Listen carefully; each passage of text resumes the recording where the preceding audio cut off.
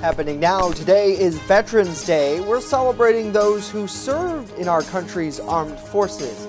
Plus, the masking debate is heating up after a court ruled against a state mandate in PA. Well, you're going to be needing to hang on to your hats through the afternoon today. The winds really increased and big changes for the weekend. We'll talk about it in detail next as the news at noon starts right now.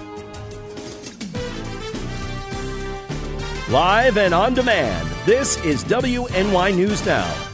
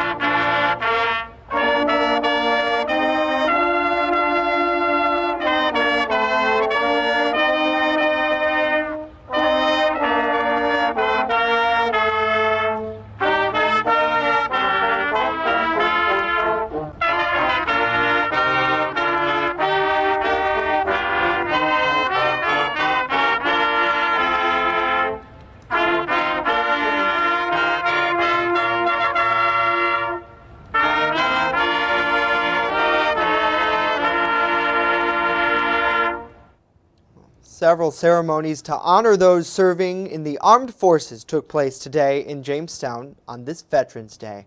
Thank you for joining us for WNY News Now. I'm Justin Gould. The veterans of foreign wars post-53, those with the local American Legion and Vietnam Veterans of America chapter, held a ceremony in downtown Jamestown at the corner of 3rd and Main Streets. A 21-gun salute and music from the Jamestown High School Marching Band was featured, along with a service at St. Luke's Episcopal Church just a block away. Firing Squad Commander Sean McNally explains the significance of the day and what he wants everyday residents to take away from it. We should always honor our veterans, and we should enjoy our freedoms that we've delivered for them. Now later today, the groups will host another ceremony at Soldiers Circle in Lakeview Cemetery. Well, this Veterans Day, musicians from across Chautauqua County have joined forces to celebrate U.S. servicemen and women. Band students from Brockton, Cassadaga Valley, Chautauqua Lake Central School, Jamestown Public School, Southwestern School, and the SUNY Fredonia School of Music performed taps at 11 a.m. precisely from several dozen locations countywide. This is an extension of the taps across Jamestown, an effort launched by Jamestown Middle School band students last year. Now, Purcell Middle School Band Director Mark Lynch says this is not just limited to brass musicians. Taps is typically played either on a trumpet or really on a bugle, but you could play it on any instrument, and we just feel like we wouldn't want a student not to be able to participate and to honor our veterans and to really feel this sense of community engagement just because they're not playing a trumpet. So we have everyone from percussionists and tuba players and trumpets and flute players. The event was inspired by the National Taps Across America movement, which was first started during the pandemic as a way to honor service members on Memorial Day. Now, they're hopeful that this will help instill in young people a sense of honor and gratitude for the sacrifices of our armed forces. Well, in other news today, an order by Pennsylvania's acting health secretary that require masks inside K-12 schools and child care facilities was thrown out yesterday by a state court that said they lacked the authority to do so. The question now is, will students here locally still have to wear their mask in the classroom? Erie News Now's Molly Samora reports. TAPS is typically seen it since the beginning of school this year. I mean, that's the big difference. Superintendent of Warren School District Amy Stewart tells me they've been dealing with more and more COVID cases this school year compared to last year. The issue of masking in the classroom has been a big topic of discussion. The Board of Education has been frustrated that we haven't been able to use local control, and make our own decisions here. But even with the news that came out yesterday, that Pennsylvania Commonwealth Court decision to throw out the state mask mandate for schools, The school has decided right now to not make any changes. When kids enter the classroom today, face masks will still be required. Stewart tells me it's really split down the line, whether parents want their child masked or not. 50-50 on just about everything if you look at the vaccination percentages and where people are. So there are folks that are very passionate, one way or the other about masks and vaccination, quite frankly. Molly Samora, Erie News Now. Molly, thank you. Commonwealth Court sided 4-1 with the ranking Republican in the state Senate and others who sued to challenge the masking order that took effect in early September as a result of the pandemic. A similar lawsuit now underway here in New York as well. Well, Chautauqua County's Public Facilities Director is resigning. Director Brad Bentley announced the news during the County Legislature Audit and Control Committee meeting yesterday. Bentley says the resignation is at the request of County Executive P.J. Wendell. It's just what needs to be done at this time, and I've agreed to stay on until December 1st to work towards transition issues. I'm just really grateful for the opportunity to serve. I was talking with Mr. Gould this morning, if I could share our conversation. Sure. Everybody should have the opportunity to be in a public service position. It's rewarding, it's informative, it's learned. It makes you a better person. It's made me a better person. He took control of the role in August 2019 as the Director of Public Facilities. He managed county services like road construction crews, winter plow services, and the county landfill. Well, we thank you for joining us for WNY News Now, streaming live on our Facebook page, channel 716 on Roku, and of course, WNYNewsNow.com. Let us know what you think about these stories and more in the comment section down below. We always love to hear from you. It's great to see David, good to see Missy, Dawn, and Mike as well. Hopefully you all are having a great job, and certainly I want to take a real quick moment before we get to Dakota's first peek at the weather to thank all of our veterans today, as it's so incredible the sacrifices that they make for our nation every single day, and those who are actively serving right now. I think may we bless them with our prayers, and those kids too, Dakota, in the Jamestown marching band, they did an excellent job there at the top of the show. Yeah, and I mean, I've mentioned before on our show that I have friends who are currently in the military right now, and of course I come from a military family. My grandfather on my dad's side served in World War II, so he was a sharpshooter for the 7th 77th Tank Division. So so I come from a military family, and so. And we're delivering a pretty nice forecast for them. I know you have really no control over that, but nevertheless. Yeah, I was talking with my neighbor this morning before I walked out the door, and I told him something could be coming by next week, and he's like, no, don't say it, but I'm sorry. I'm just the messenger, folks. The Warren City Bank Skycam shows you the clouds starting to move on in across the area today, but we're actually mainly dry throughout much of this Veterans Day. We should stay dry for the most part, but it's really going to turn windy through the afternoon and through the evening hours. That's when the strongest wind gusts will arrive. We'll talk about those wind gusts a little bit later on. So if you've already started, like our family, if you've already started, putting out those Christmas decorations, you might want to make sure they're secured. 55 was the high yesterday. Started the day at 42, 69, and 12 are the record highs and lows. So another mild day today. The clouds pick up through the afternoon. Sun and clouds through the afternoon. Southwest wind 10 to 25. Wind gusts around 40, but this is going to start to increase as we go through the afternoon, 57 to 65. So get out and enjoy this while you can, because it all goes downhill from here. We'll tell you where it's going, and is there going to be any snow in the forecast. We'll talk about it with that 7-day later on in the show.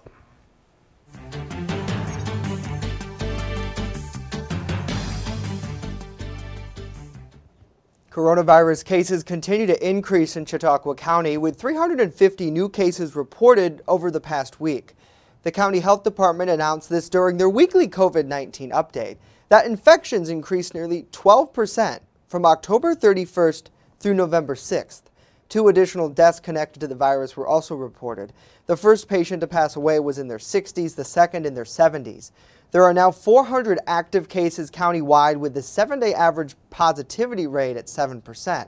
Now, of the new cases, officials said 126 of them are here in Jamestown and mostly involve people who are unvaccinated. A concerning stat for Chautauqua County Health Director Christine Schuyler, who says misinformation is slowing the vaccine rollout. We have a long ways to go still, to get enough people vaccinated to get us into a good place in our county. And misinformation is easy to put out. It's just a click of your keyboard here and you've got whatever information you want to put out there. As for local vaccination numbers, New York State reporting 57% of people have received at least one dose of the shot, making up more than 72,800 folks here in Chautauqua County. Well, the good news that vaccination for kids 5 to 11 starting to ramp up. Bad news, though, kids' COVID cases are ramping up too.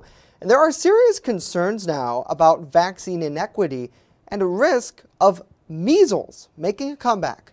Britt Conway breaking down what's happening.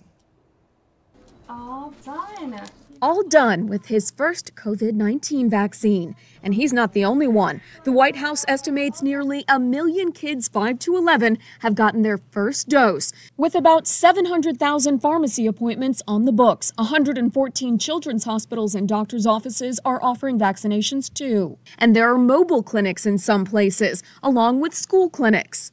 But getting more kids vaccinated is often a battle against hesitancy and sometimes equity.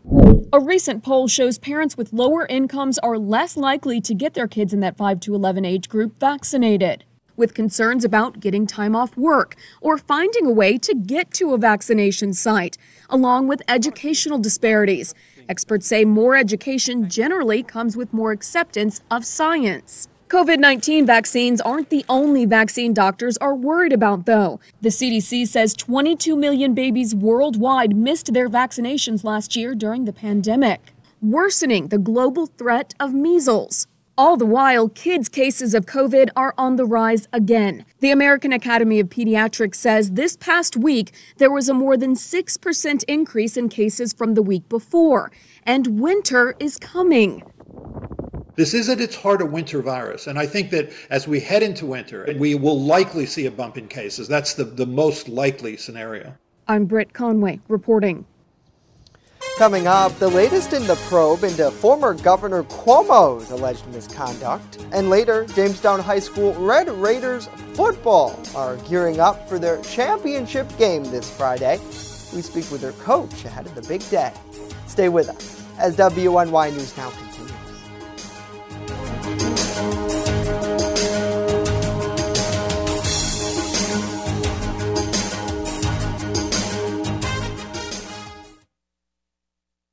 With coverage that matters, this is WNY News Now. EagleZip.com is your local one-stop shop for all of your home and business computer needs. Located on Fluvan Avenue Extension, just outside of Jamestown, EagleZip.com sells and services all brands of desktops and laptops, as well as servers and network equipment for your business. All new computer sales include transferring your data from your old computer plus a 2-year warranty. Call EagleZip.com today. Stop by EagleZip.com today and let us make computers easy for you. Welcome to Honest John's Pizzeria, where you are the most important customer. Everything from freshly made subs to the best of pizza and wings, Honest John's has it all. And don't forget the ice cream! Order online today or check out our 2 great locations with buffets ready for every appetite. Don't I have the best job in the world?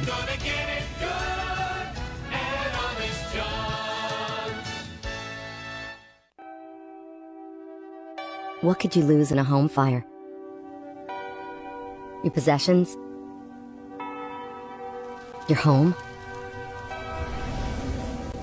Your memories? Don't let your world go up in smoke. Make sure you have working smoke alarms and practice an escape plan for you and your loved ones, because fire is everyone's fight. This message was brought to you by the Jamestown Fire Department and the Chautauqua Safety Village. You're watching WNY News Now, where coverage comes first.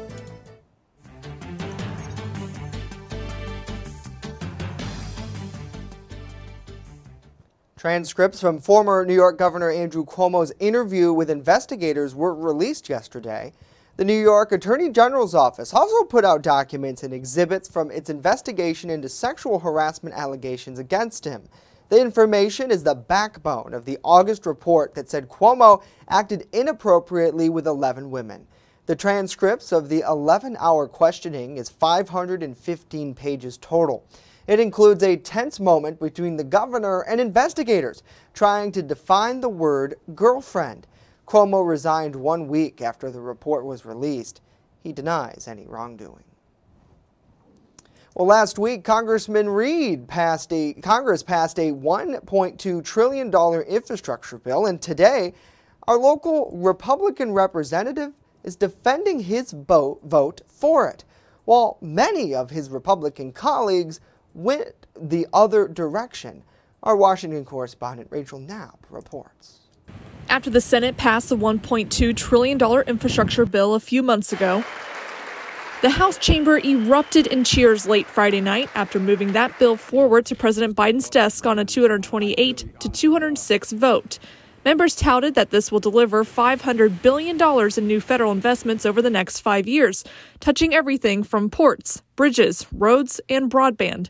New York Representative Tom Reed says this bill is critical for his district and for America. We got almost $100 billion, for example, when you look at the rail provisions, and we make the locomotives and the passenger rail cars here in the district. And I'll just tell you, that's going to help our folks have a job for years to come. The congressman is one of 13 Republicans who crossed party lines to vote for this bill. To me, this was a vote that I believed in. It was the right vote. Other Republicans who voted down this bill say they voted no for a slew of reasons, like some say it'll just increase inflation, while others say it'll just add to our debt.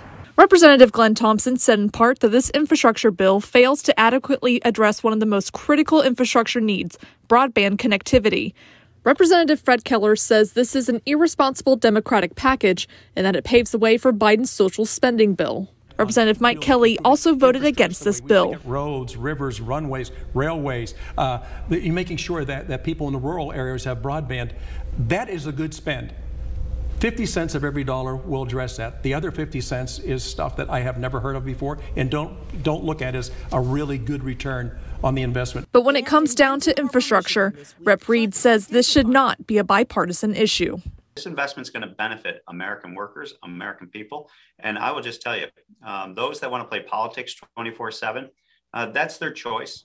But I came to Washington to get something done. At the Capitol, Rachel Knapp reporting. Rachel, thank you. Representative Reed wants to make clear that just because he voted for the bill, he will be voting against Biden's proposed $1.7 trillion social spending and climate change legislation. Well, the Pennsylvania Senate passed 2 pieces of gun legislation that Governor Tom Wolf and gun safety advocates say is dangerous for the Commonwealth. The 2 Senate bills passed just 2 weeks after Governor Wolf held a press conference with advocates to address the legislation. The law would prevent local jurisdictions from imposing ordinances that are more restrictive than laws passed by the General Assembly. Republicans say local firearm ordinances vary from one jurisdiction to another and that uniform statewide regulations are needed. The other bill would allow Pennsylvanians 18 and up to carry a loaded concealed firearm in public without a permit. During floor debate, Republican senators argued that law-abiding citizens should not need the government's permission to exercise their Second Amendment right. Well, if you're scratching your head at the latest grocery tab, it's with good reason. Prices from the food aisle to gas pumps are rising. As Karen Kafa reports, it's the fastest climb in more than 30 years. Top economic officials say it's temporary, but American consumers are feeling the squeeze just ahead of the holiday season. Up and away. The Labor Department says prices for consumer goods and services kept climbing in October, another 0.9% for the month and 6.2% over the last year, the biggest year-over-year surge since November of 1990. pushing overall numbers higher.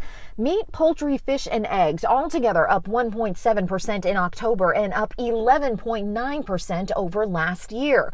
Used car prices up 2.5% during the month and 26.4% for the year. And energy prices, including gasoline, up 4.8% in October and 30% over last year, a concern ahead of winter. Families for the last several months have been spending more money for gasoline, and now these home heating prices are added to that. President Joe Biden said reversing the inflation trend is, quote, a top priority. And top economic officials argue it's a temporary consequence of the pandemic economy, as a rapid rise in demand meets a shortage of raw materials and supply chain bottlenecks. We all have to be just a little bit patient because we are seeing that the action we are taking is working. We just have to stick with it, long enough to solve the problem. Another report from the Labor Department said an increase in average hourly wages in October was outpaced by price hikes as Americans plan their holiday spending. In Washington, I'm Karen Kafa. Fast, accurate, and everyday. First Defense Weather. Yeah, we're all having to do a little penny pinching right now, and that's just, But the low temperatures this morning, not doing any penny pinching. The temperatures, though, 42 is where we started the day. How about 33 in Randolph, 29 in Clymer? So again, the cooler spots is pretty much those valley locations. Again, as we talk about, the valleys often get the coldest at night. But the clouds have started to return. Downtown Jamestown right now, pair of fives at the airport as a noon hour. Healthy southwest wind to 13, the wind gust at 21. That's going to be increasing as we go through the afternoon hours. So yeah, you're going to be hanging onto your hat as we go through the later part of the day. Justin mentioned it earlier, Section 6 championship. It is Jamestown versus Frontier at Highmark Stadium. That's, of course, the home of the Buffalo Bills. 59 at 8 o'clock tomorrow, and the temperature should stay steady. And it's going to be a relatively nice night for some football, but there will be some rain arriving, and we're hopeful that the rain should hold off for the majority of the game. Now, talking about the winds here, there is a wind advisory in place for basically the western southern tier and that far northern section of Erie County, which basically includes the Lake Erie shoreline. And this goes all the way until 4 a.m. tomorrow morning. And the strongest winds are going to be near the Lake Erie shoreline and across the highest hills. And here's the reason why. A complex storm system is now moving into the Great Lakes region. So a warm front's going to push through first. Then behind it, we have a strong cold front, and the winds are really going to uptick out ahead of this next system. So here's the newest run of the computer model. Really the clouds coming in through the afternoon, then rain showers return as we go through the overnight hours, and again maybe some patches of moderate to heavy rainfall as well as we go through the overnight hours. The rain should taper off on Friday, maybe a scattered rain shower in the morning tapering off, but I think will lead to some partly to mostly sunny skies for much of the area. And then Friday, notice what pops up here. We have some snow showers coming in later Friday night and into Saturday morning, and then those are going to continue as we go through the weekend. So future wind gusts here, we're talking possibly by around 7 o'clock tonight, wind gusts of more than 40 to upwards of 50 miles an hour, and then the winds are going to continue to increase by about 10 o'clock. We're looking at gusts of around 53 there in Dunkirk. So it will be a windy night. 60 at 1 o'clock today, sun and clouds mix, 57 at 5. Temperatures not going much anywhere. Winds increase. We should stay dry at around 9 o'clock. And now the next 7 days of your life are on the screen. 54 tomorrow, 40 on Saturday,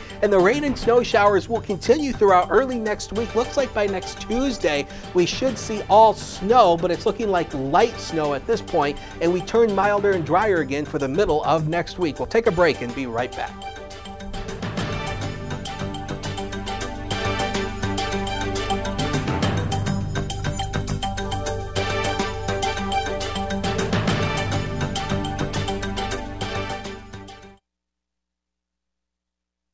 With coverage that matters. This is WNY News Now. The registration is being run through the Chamber's sites, which is www.jtny.com.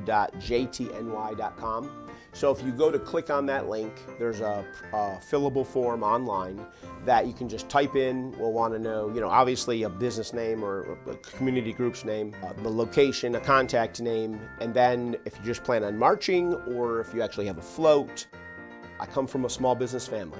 So small business to me is very important. I understand about being in downtown Jamestown and being a small business. I want to meet with them and I want to gauge if they're going to be open, number one. If they're number two, would they like to promote a special or something that evening that they can do just for the parade? A good friend of mine, like a teacher at Washington Middle School, Lisa Peters. What do you think about Jamestown, New York, a diverse city, celebrating traditions from around the world? Perfect. That's us. That's who we are. That's a great theme. Remember when you were a kid, huddled around the television waiting for your school to close? Well, we don't get snow days. When winter weather hits, count on the First Defense Weather Team for a look into the future where the snow is headed next. Live radar showing you the scope of the storm, and real-time reports from the field. So when it matters most, stay with First Defense Weather. Catch your First Defense forecast daily on WNY News Now. You're watching WNY News Now, your source for breaking news. Jamestown's Red Raiders varsity football team is set to play their Section 6 Class A championship game against Frontier tomorrow at Highmark Stadium, home of the Buffalo Bills. Our Julia Grass is breaking down how head coach Tom Langworthy is preparing the undefeated squad for this matchup.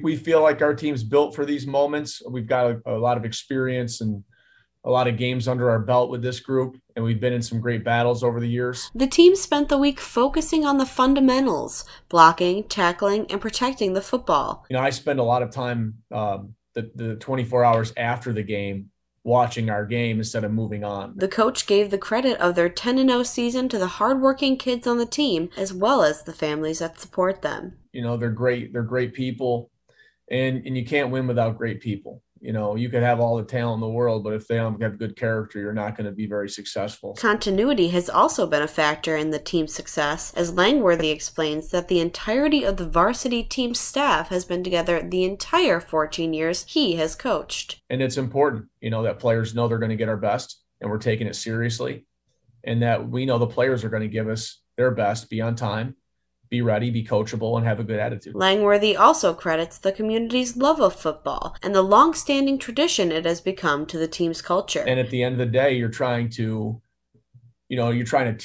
teach young people life lessons through athletics, but you're also trying to teach them that winning's important and achievement's important, success is important, but it's hard. It's hard to reach your goals. Friday's game will be their second matchup of the season against Frontier, the first won by 6 points. The coach says their opponent is a strong physical team that they aren't surprised to be seeing again. The thing that we preach for our kids is that their best is good enough. They're prepared for this moment. They're ready for this moment. They don't have to do anything different than what they've been doing. But we just want to do what we do every week a little bit better this week. Stars Jalen Butera, Trey Drake, and Ben Anderson hope to lead their team to victory with the help of what the coach calls the backbone of the team, the offensive line. Our tackles, Joey Delgado and Julian McGoy. Our guards are Nick Maraglia and Dre Scarland, and our center is Caleb Bain. And those guys together have almost 100 starts under their belt because 3 of those guys played as sophomores for us. This is the coach's 5th time leading his team to Highmark Stadium, where he has a 2-2 record. He hopes to increase this to 3-2 and play their best game yet on Friday. Julia Gress, WNY News Now. All right, Julia, I'm sure a lot of the city looking forward to that match up too. You can catch it on Spectrum for those cable customers, and then next day on WNY Athletics Saturday morning. So certainly it'd be an exciting one, and I know, Dakota, we've talked about this before. We might be pretty biased here being Jamestown folks. I'm a Falconer grad, but I get just as excited, I think, because at the end of the day, as Coach Langworthy talked about, it's not so much about football, but about building strong young men. And it's great to see that they're doing that on their squad, and they're doing so well. I mean, undefeated, if they win, yep. Oh gosh, I don't want to talk it up too much because you know how that goes, right? But gosh. But you know, I've mentioned it before. If there's 2 things you never question about Jamestown, it is the Red Raiders varsity football and our marching band. Oh, those amen. two, you just don't question. No. They're the best. Yeah, they really are. And it's all about the kids. It goes back to the kids. They work so hard. You'd think they were a pro team. It's so awesome. Well, that's it for us. We'll leave you with this live look over Chautauqua Lake. News 24/7 at WNYNewsNow.com. Have a great day. Dakota and I are back tomorrow.